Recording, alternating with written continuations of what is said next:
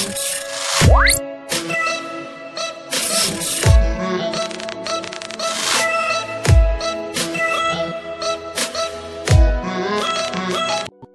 this YouTube channel today, please consider subscribing to this YouTube channel. Alright, so many of you have been asking me questions on some kind of artwork you see in form of flyers and all of that, and you may ask me to make tutorials on it, so no problem actually. So I want to show you guys some examples of what the person did, that in case you don't know what I'm talking about here, example of what the person did, and people requesting for what is it called, tutorial. Is that okay? So for example, now I screenshot this from Instagram by Sewa Graphics. You can see his name here. So he also has a YouTube channel. Alright, so things like this he did.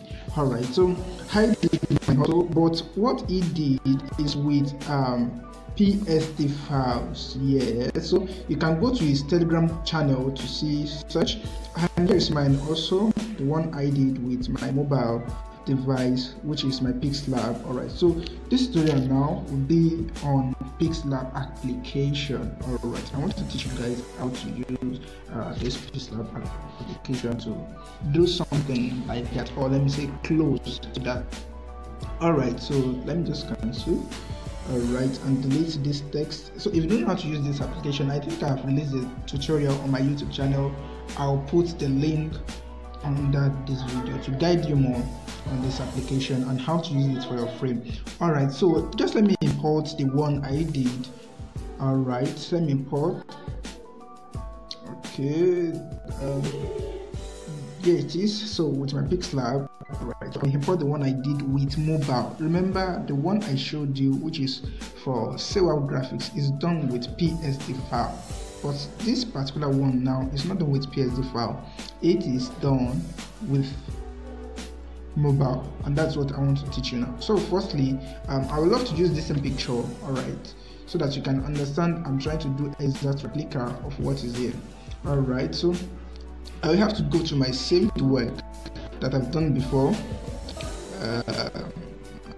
Okay, let me see. Okay, let me choose this.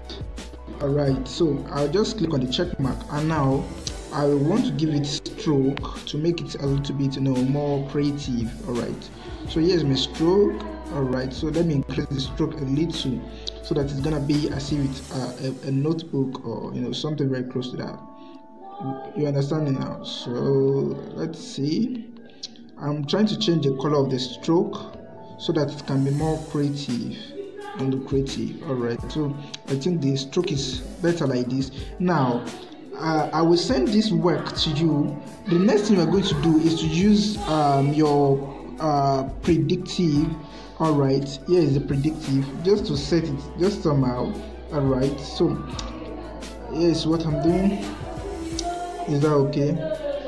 So just watch what I'm doing. Alright, just make sure you set it well. I'm just using this one as a guide for you so that you can download mine and then use it for your home.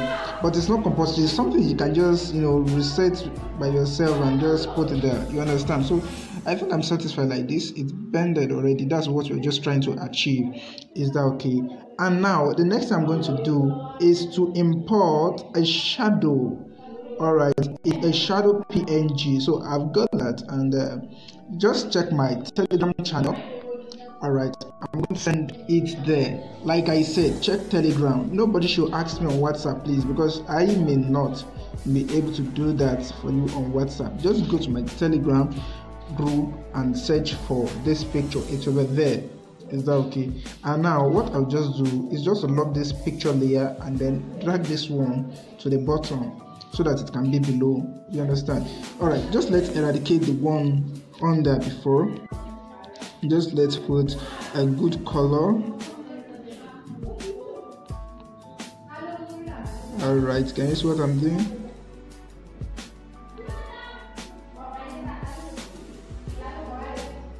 Okay, can you see? Just let's choose. I just want us to choose color that will depict what you're doing well. I think this green is the better. Alright, so here is the layer we're still working on. Now we have our rotate here, so you can make use of the rotate, and then let me just edit some areas there.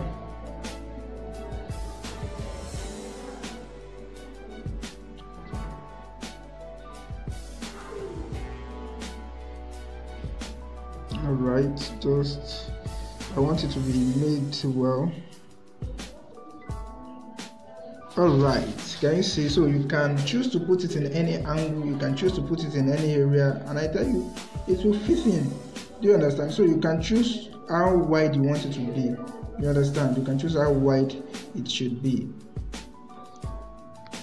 Alright, I think that's fine now. Alright guys, so do you understand? That's just how to do it, and it's, you can just post it like that and put your logo and any other thing you wish to put there. Exactly. So to get that shadow PNG, just go to my Telegram channel, of which the link will be below this video. So I'll just put this on custom and then save to my gallery. Do you understand? So it's as simple as that. Very soon I think I'm going to make a tutorial on how to achieve this same thing with your Autodesk sketchbook application. Thank you guys for watching. Just consider subscribing to this YouTube channel if it is very interesting and useful for you. Goodbye.